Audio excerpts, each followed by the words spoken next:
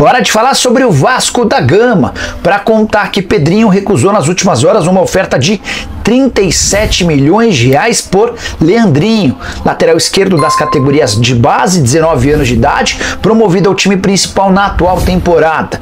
14 jogos, 2 gols e 1 assistência no time de cima. Ele só não joga com ainda mais frequência porque o titular é o Piton. De qualquer maneira, ele vem entrando em praticamente todos os jogos, sempre na reta final. O interessado é o Al-Ain dos Emirados Árabes, oferta de 6 milhões de euros, que equivalem a quase 37 milhões de reais. Janela nos Emirados Árabes é uma das últimas a fechar. Entre os mercados que consomem o futebol brasileiro, dá para assegurar que é a última. 1º de outubro é a data limite para contratações, ou seja, ainda há tempo para o Al-Ain insistir nessa negociação. Apesar de precisar de dinheiro da transferência de atletas, o Vasco entende que o Leandrinho pode valer mais num futuro não tão distante. Jogador que acaba de estrear no time de cima, tem deixado excelente impressão e parece de fato ter um futuro muito promissor. Você gosta do Leandrinho? Teria o vendido por 37 milhões de reais? Já usa o espaço para comentário e diga tudo o que você pensa sobre o tema. Combinado? Sobre Andrei Santos, volante revelado pelo Vasco, 20 anos de idade, pertence ao Chelsea e foi emprestado para o Strasbourg da França. O início de temporada dele é espetacular, são 3 gols em 4 partidas, com a observação de que o Andrei é volante. Jogador que fica por empréstimo até o fim da temporada europeia pelo clube francês. O Leandrinho sempre que entrou bem. O Paiva ficou mais tempo do que deveria em campo. O David da mesma forma. Por quê? Não acho que o David jogou bem, não. A gente nem tá falando do Léo, né, o Luan. Acho que não teve nenhum momento que a gente fala assim, o Léo jogou mal. Teve um momento que ele comprometeu. Teve isso. A gente não viu isso em nenhum momento do jogo que colocasse o jogo em risco, por exemplo. Agora, torcedor, a gente tem que olhar o jogo, o cenário como um todo. Eu não achei pênalti. Pode ser que uma explicação técnica dos ex-árbitros me convença, mas eu não achei pênalti. Tem muita gente dizendo, o Vasco foi garfado. Eu não achei. Eu achei que quando bate a mão colado ao corpo, tá? Mas ele marcou fora, tinha que marcar dentro. Ele foi lá para rever, vem rever, que é lance de pênalti. Mas contra o Vasco seria pênalti. Eu não tenho a menor dúvida, Renan. Mas não seria pênalti também, concorda? O Edmar, não, foi pênalti sim. Eu não achei. Agora, o Vasco foi penalizado com muitos erros individuais.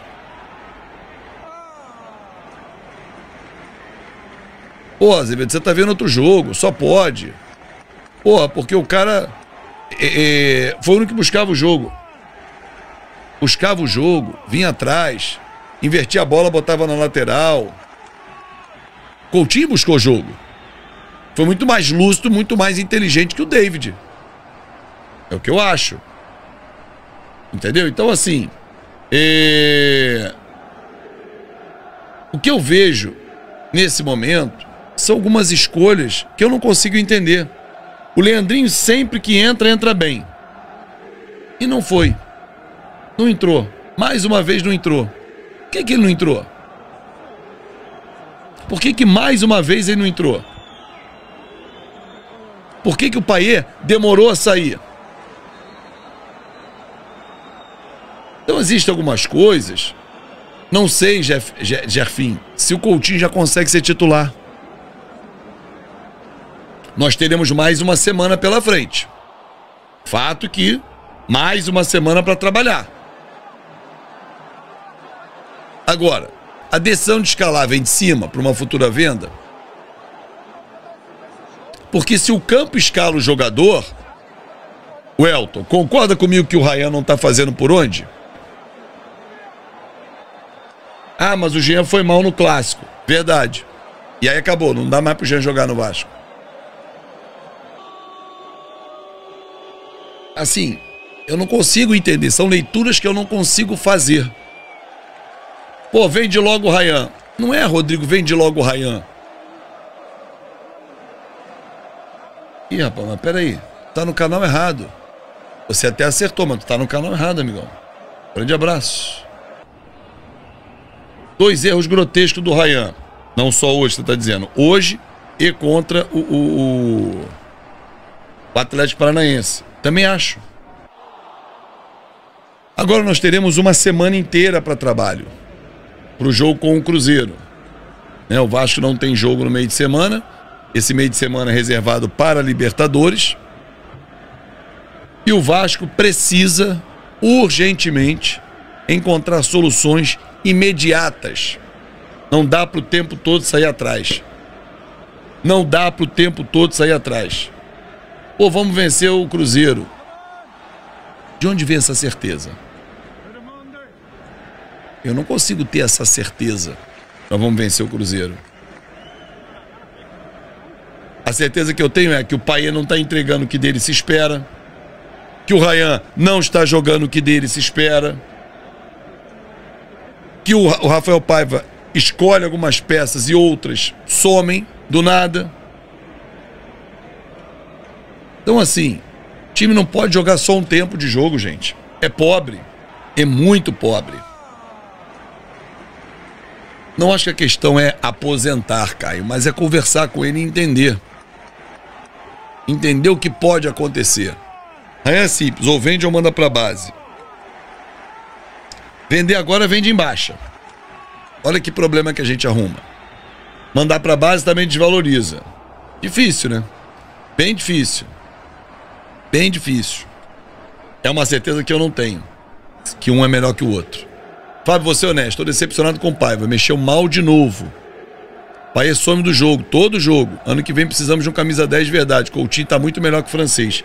Tá entregando mais que o francês. Agora, Gil, concordo plenamente com você. Não dá pra ficar nessa inconstância. Sai sempre atrás, aí o segundo tempo é melhor. Não pode, cara. Não pode. Eu não tenho feito as coletivas, Rafael, porque é uma pergunta que eu quero fazer. Por que que a gente não joga 2 tempos? Por que que é uma mudança brusca de um tempo para o outro? Não pode. O Jean David foi como titular contra o Flamengo. Aí nesse jogo nem entrou, estava no banco. O Leandrinho entrou bem, fez gol, agora nem mais. Porra. Vamos ser coerentes, não é uma questão de interpretação. A regra é clara, toque acidental quando o braço está junto ao corpo não é pênalti. Nesse caso, de hoje não fica nenhuma dúvida. José, eu também penso assim. E entendo o torcedor ficar revoltado. Ah, mas contra a gente sempre não é. Mas assim, nem sempre realmente é. Se ele tivesse com o braço aberto ainda, porque ele vem fechando. A hora que bate, ele está com ele junto ao corpo. Nós, vascaínos, temos que agradecer ao Paiva pela salvação da Série B, o ano passado. Mas o Paiva não está muito bem. Verdade, Mário. Verdade. Não é porque ele recebe 1,5 milhão que está em campo, tem que estar em campo ruim ou bom. É isso. Eu também acho isso. Quando vem esse contrato do Paiva? No meio do ano que vem. Mas ele marcou mão, só que fora da área. 2 erros. Mão e fora da área, porque foi dentro e não foi mão. E é demais a vitória do Vasco, presente, aniversário. Mas não veio. Não veio. Agora a gente tem que preparar o time para um jogo com o Cruzeiro, que é dificílimo. Depois desse jogo com o Cruzeiro, nós temos o jogo com o Atlético Mineiro. Então o Vasco tem 2 jogos importantíssimos na sequência. Que são Cruzeiro na 28ª rodada. Jogo que será disputado em Minas, no Mineirão, domingo que vem. Depois já fica em Minas, provavelmente, para poder jogar diante da equipe do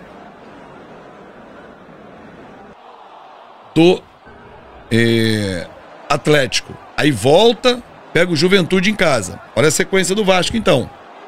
Tá? Essa é a sequência do Vasco. Obrigado, Alber. Vasco pega Cruzeiro e Atlético fora. E depois Juventude em casa. Pô, tem ganhado do Cruzeiro. Tem ganhado do Cruzeiro. Mas será que vai jogar futebol? Cruzeiro vem num momento dentro do Campeonato Brasileiro que ele é o 7º colocado. Ele é o 7º colocado.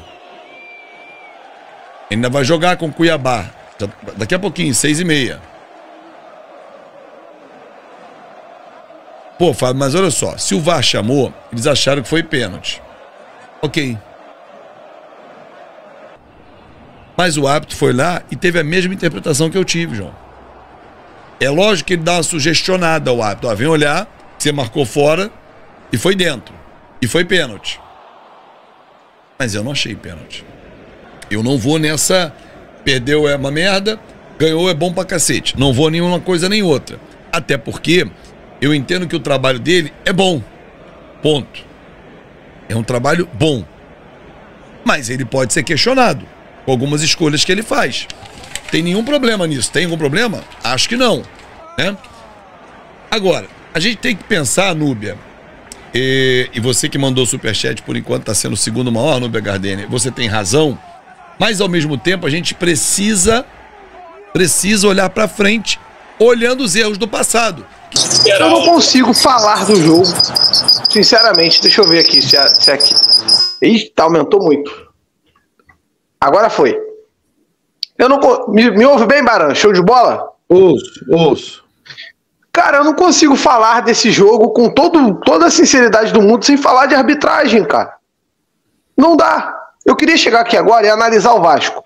Até ouvi o Mário falar sobre agressividade, etc. Até que eu discordo. Acho que o Vasco fez o que dava para ser feito. O Vasco fez um bom jogo contra o Palmeiras.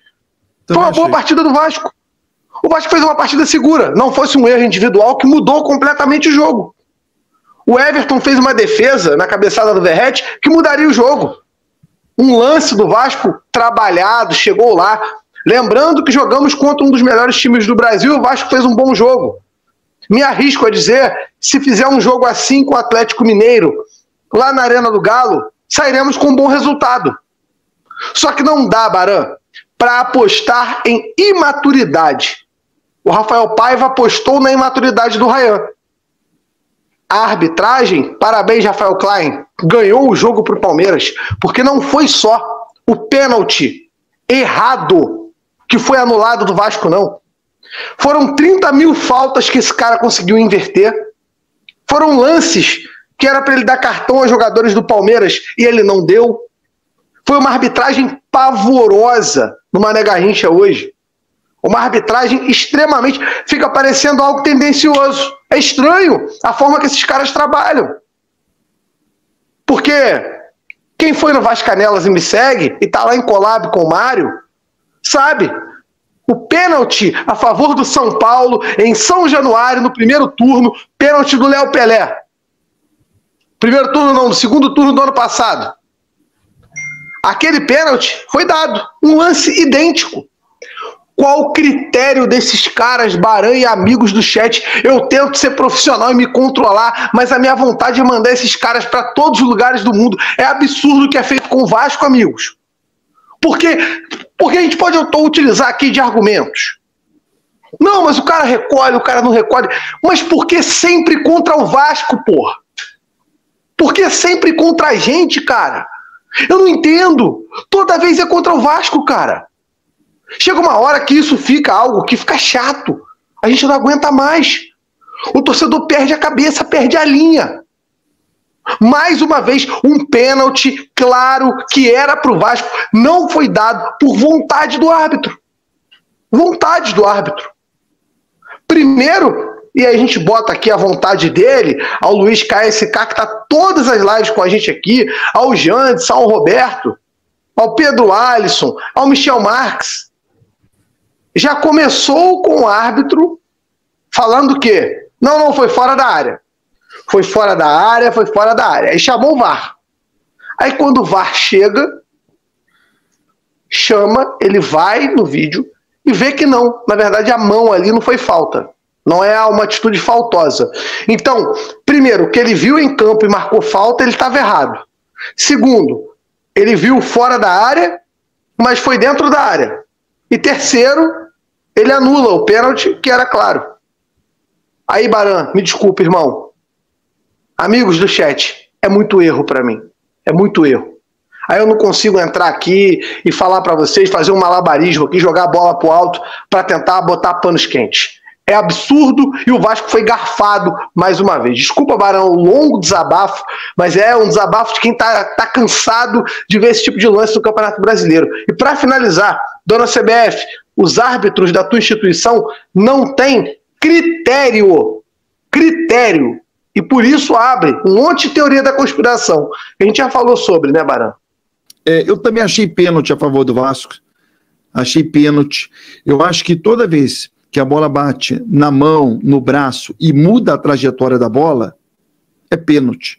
A bola chegaria em um ponto e não chegou porque bateu na mão do jogador do Palmeiras. Aquilo ali é pênalti, ponto, acabou. Acho que o Vasco também foi prejudicado. Também não dá, Edu, para a gente fazer essa live, essa análise do jogo, sem falar no Ryan, né? O chat aqui tá descendo a lenha. No Ryan e no Paiva. A gente vai falar sobre os dois. Mas antes, torcedor, nos acostumamos a não perder. Viemos de uma série invicta. Essa derrota está mexendo muito com o torcedor do Vasco. Isso é ótimo.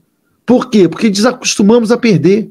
O que era antes algo natural, o que era antes algo normal, o que era antes mais uma derrota, agora virou o quê? A derrota. Né, Edu? Isso é ótimo. Virou, assim, um incômodo. Por quê? Porque o Vasco desacostumou a perder. Só que eu volto a falar, o Vasco perde para um grande time e jogando. O fato do Palmeiras ter jogado melhor ou pior, se o Palmeiras foi melhor do que o Vasco, teve mais chance do que o Vasco, já é uma discussão em que o Vasco competiu, porra. Antes não acontecia. Eu vi o Vasco competindo hoje. O Palmeiras teve as melhores chances, o Palmeiras teve mais volume em alguns momentos, o Palmeiras foi melhor. Ok. Mas pelo menos o Vasco competiu. O Vasco não se deu bem ao sair de São Januário para mandar o jogo no Mané Garrincha e perdeu para o Palmeiras por 1-0. Gol de Flaco Lopes neste domingo, 22, pelo Brasileirão. Apesar de esforçado, o Cruz Maltino não suportou a melhor organização palmeirense e pagou caro pelos erros na saída de bola no primeiro tempo. Com o resultado, que amplia o jejum para 12 jogos sem vencer o adversário. A última vez foi em 2015. O Vasco perde a invencibilidade de 6 rodadas no Brasileirão e freia a busca pelo G6, perdendo uma posição na tabela para o Atlético Mineiro, que venceu o Bragantino por 3-0. Já o Palmeiras segue na busca pelo líder Botafogo, a 3 pontos de distância. Incontestável no Vasco. Pablo Vegetti é um dos maiores símbolos da reconstrução do clube e seguirá escrevendo seu nome na história cruzmaltina. As partes discutem a renovação há 3 meses, mas neste momento as conversas caminham sem pressa. A agência RT Sport apurou que o staff de Pablo Vegetti entende que o argentino merece uma valorização do Vasco. O momento atual é o melhor com a camisa cruzmaltina, já que comandou a recuperação do time na Série A do Campeonato Brasileiro.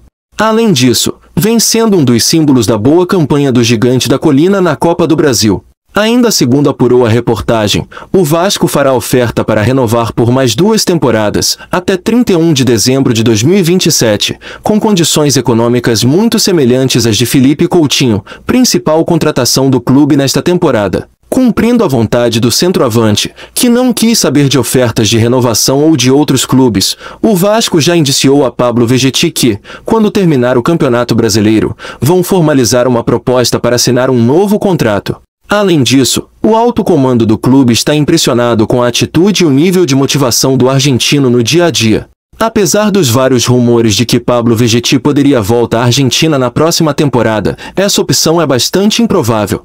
Boca Juniors e River Plate, conforme a agência RT Sport antecipou, estão interessados em contratar o artilheiro vascaíno. Pablo Vegetti pode ser negociado se não renovar com o Vasco? Muito se especulou sobre essa possibilidade, mas a verdade é que essa opção sequer é cogitada nos bastidores. No momento, não há opções reais de que Pablo Vegetti possa retornar para a Argentina na próxima temporada. Além do mais, segundo o staff do jogador, essa possibilidade pode ser considerada nula tendo em vista o desejo de seguir no Vasco. O Vasco fez uma consulta pelo atacante Júnior Santos, que pertence ao Botafogo. O presidente Pedrinho e o técnico Rafael Paiva aprovam a contratação do atleta para 2025. As tratativas, contudo, ainda não avançaram.